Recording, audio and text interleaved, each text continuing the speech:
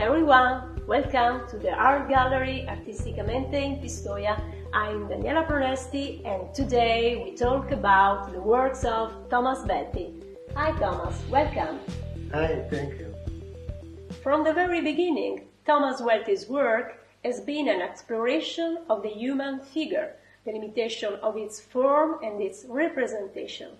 He challenges the physical limits of these figures with athletic poses and gestures, transforming the body into a new and unknown landscape, where the identity of the individual is lost to make room for the poetic quality of the form itself.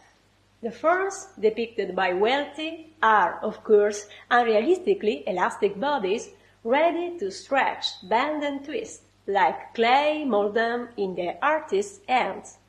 A dynamism often exasperated to reveal an unexpected beauty, made up of shapes that interact with the space and draw lines waiting to be discovered under the gaze of the observer.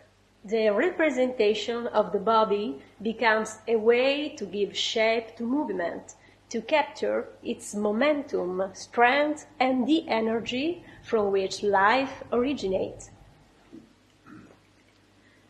Just as the human body becomes a means of exploration of the internal and external dynamics of our existence, in the same way the use of ceramic work by the artist serves to construct forms whose real material nature is disguised with the intervention of colored patinations reminiscent of bronze, stone, or other noble materials. Thomas Welti's sculptures are living emblems of the forces that bring about the creative act and that give life to human body and every other living form.